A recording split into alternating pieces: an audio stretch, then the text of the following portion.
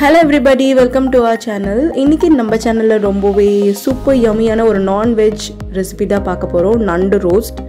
ரொம்ப சிம்பிளா செஞ்சிடலாம். வீடியோக்குள்ள போறதுக்கு முன்னாடி என்னோட சேனலுக்கு நீங்க புதுசுனா என்னோட சேனலை லைக் பண்ணி, ஷேர் பண்ணி, கமெண்ட் பண்ணுங்க. சப்ஸ்கிரைப் பண்ணி பெல் பட்டனை கிளிக் பண்ணிக்கோங்க so that உங்களுக்கு நோட்டிஃபிகேஷன்ஸ் வரும். என்னோட வீடியோஸை நீங்க தவறாம பார்க்கலாம். ஸோ நான் நண்டு எல்லாம் க்ளீன் பண்ணிவிட்டேன். உங்களுக்கு காமிக்கிறதுக்காக ஒரே ஒரு நண்டு எடுத்து வச்சுருக்கேன். ரொம்ப சிம்பிளாக க்ளீன் பண்ணிடலாம். சீ ஃபுட்ஸை பொறுத்த வரைக்கும் க்ளீன் பண்ண உடனே குக் பண்ணுங்கள். அப்போ தான் அந்த ஃப்ரெஷ்னஸ் வந்து ரொம்பவே நல்லாயிருக்கும். ஸோ நண்டோட பேக் சைட் பார்த்திங்கன்னா ஒரு சின்ன ட்ரையாங்கிள் மாதிரி இருக்கும். ஸோ இதை பிடிச்சி இப்படி வெளியில் எடுத்திங்கன்னா உங்களுக்கு வெளியில் இருக்க அந்த கம்ப்ளீட் ஷெல் வந்துடும். அந்த ஷெல் வரும்போதே உள்ளே இருக்க பாதி டர்ட் உங்களுக்கு வந்துடும். ஸோ அதை ரிமூவ் பண்ணி முடிச்சுட்டு நீங்கள் என்ன பண்ணுறீங்கன்னா, சைடில் பார்த்தீங்கன்னா கொஞ்சம் ஃப்ளஷ் வந்து கொஞ்சம் டர்ட்டான ஒரு கலரில் இருக்கும். ஸோ அதையுமே நீங்கள் ரிமூவ் பண்ணிவிடுங்க. கம்ப்ளீட்டாக ரிமூவ் பண்ணுங்கள். கையை வச்சு நார்மலாகவே சாஃப்டாகவே ரிமூவ் ஆகிடும். எல்லாமே ரிமூவ் பண்ணிவிட்டு இந்த சென்டரில் பார்த்தீங்கன்னா வந்து அந்த கொடுக்கு மாதிரி சின்னதாக இருக்கும். ஸோ அதையும் நீங்கள் ரிமூவ் பண்ணிவிட்டு உடச்சி எடுத்துகிட்டு உள்ளே இருக்கிற அந்த சென்டர் பார்ட்டில் இருக்க டர்ட் எல்லாமே கம்ப்ளீட்டாக எடுத்துருங்க. முடிஞ்ச அளவுக்கு எடுத்துகிட்டு மீதி நீங்கள் ரன்னிங் வாட்டரில் வாஷ் பண்ணிக்கோங்க. ரன்னிங் வாட்டரில் வாஷ் பண்ணிங்கன்னா கம்ப்ளீட்டாக க்ளீன் ஆகிடும். ஸோ இந்த இதெல்லாம் க்ளீன் பண்ணதுக்கப்புறம் பார்த்தீங்கன்னா சைடில் இருக்க அந்த கொடுக்கு தான் ரொம்ப ஷார்ப் எட்ஜ் இருக்கும் இல்லைங்களா. ஸோ அதை மட்டும் வந்து பார்த்தீங்கன்னா நல்லா ரிமூவ் பண்ணிக்கோங்க ஃபுல்லாக.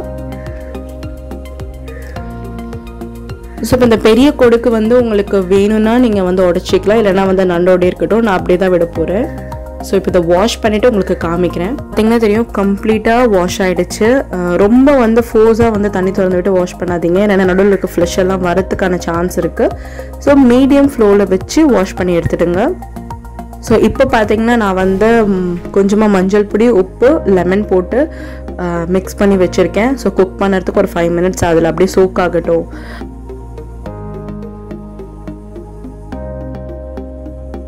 ஸோ இப்போ பார்த்தீங்கன்னா மண் சட்டியில் வந்து நான் நல்லெண்ணெய் விட்டுருக்கேன். உங்களுக்கு எந்த ஆயில் வேணுமோ நீங்கள் ஆட் பண்ணிக்கலாம். சட்டியில் குக் பண்ணும்போது உங்களுக்கே தெரியும் அந்த ஃப்ளேவர்ஸ், அந்த டேஸ்ட் எல்லாம் சூப்பராக இருக்கும். ஸோ எண்ணெய் நல்லா காஞ்சதும் பார்த்தீங்கன்னா நான் வந்து ஆனியன்ஸ் போட்டிருக்கேன். ஆனியன் போட்டுட்டு நல்லா வதக்கிக்கோங்க. ரொம்ப ப்ரௌனாக ஆகணும்னு இல்லை, பிங்க் ஃபார்மில் ஆனாலே போதும். ஸோ நல்லா வதங்கினதுக்கப்புறமா தக்காளி ஆட் பண்ணிக்கோங்க. தக்காளியும் ஆட் பண்ணிவிட்டு கொஞ்சமாக சால்ட் போட்டு ஆட் பண்ணிக்கோங்க. மண் சட்டின்றதுனால நான் வெங்காயத்துக்கு அப்புறம் இஞ்சி பூண்டு பேஸ்ட் ஆட் பண்ணலை, ஏன்னா அடியில் வந்து பிடிச்சிக்கும். ஸோ தக்காளி நல்லா வந்து குக் பண்ணிக்கோங்க. கொஞ்சம் சால்ட் போட்டு குக் பண்ணுங்கள். ஸோ சீக்கிரமாக வந்து ஸ்மாஷி ஆகிறதுக்கு ரொம்பவே ஹெல்ப்ஃபுல்லாக இருக்கும். ஸோ இப்போ இது ரெண்டுமே நல்லா வதங்கிட்டுருக்கு.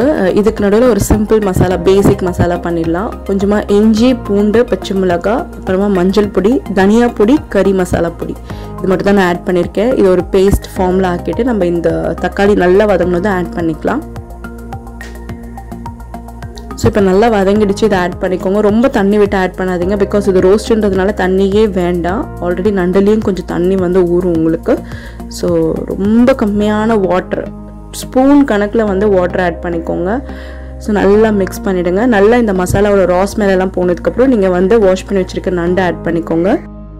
ஸோ என்னோட நண்டு வந்து ஒரு 300 to 350 grams தான் இருக்கும். ஸோ அதுக்கு தகுந்த மாதிரி தான் மசாலா ஆட் பண்ணியிருக்கேன். நீங்கள் 1 கிலோ செய்கிறீங்க, 2 கிலோ நண்டு செய்கிறீங்கன்னா நீங்கள் வந்து ஆனியன் அண்ட் டொமேட்டோ அந்த மசாலா ரேஷியோஸ் எல்லாம் நீங்கள் அதிகம் பண்ணிக்கோங்க. கொஞ்சமாக லிட் போட்டு குக் பண்ணுங்கள். சிம்மில் ஒரு 5 to 10 minutes போதும். நல்லா குக் ஆகிருக்கும், நீங்கள் பார்த்தீங்கனாலே தெரியும். ஸோ நண்டு ஆஸ் யூஷுவல் எல்லாருக்குமே தெரியும் பிங்க் கலர், அதாவது கலர் சேஞ்ச் ஆகணும். அதுமாதிரி குக்கிங் டைம் பார்த்துக்கோங்க, அப்போ தான் அது நல்ல நண்டு உள்ள நிறைய ஃப்ளஷ் இருக்குன்னு அர்த்தம். ஸோ இது பார்த்தீங்கன்னா பெப்பர் அண்ட் சோம்பு லைட்டாக வறுத்து பிடிச்சி வச்சுருக்கேன். ஸோ இந்த பவுடர் வந்து பார்த்திங்கன்னா உங்களுக்கு நான்வெஜ்ஜில், எந்த ஃபார்ம் ஆஃப் நான்வெஜ்ஜில், மட்டன், சிக்கனுக்கு கூட ரொம்ப நல்லாயிருக்கும். கடைசியாக ஆட் பண்ணும்போது நான் வந்து கொஞ்சம் ஸ்பைசினஸ்க்காக ஆட் பண்ணுறேன். இதை மிக்ஸ் பண்ணிவிட்டு ஒரு 1 minute லிட் க்ளோஸ் பண்ணிவிட்டு நீங்கள் சர்வ் பண்ணிக்கலாம். ஸோ சூப்பராக யம்மியாக வந்து எல்லா மசாலாவும் நண்டுல நல்லா கோட் ஆகி உள்ளேயும் நல்லா இறங்கி இருந்துச்சு. ஸோ கண்டிப்பாக ட்ரை பண்ணி பாருங்கள். இன்னும் சூப்பர் ரெசிபியோடு நான் உங்களை மீட் பண்ணுறேன்.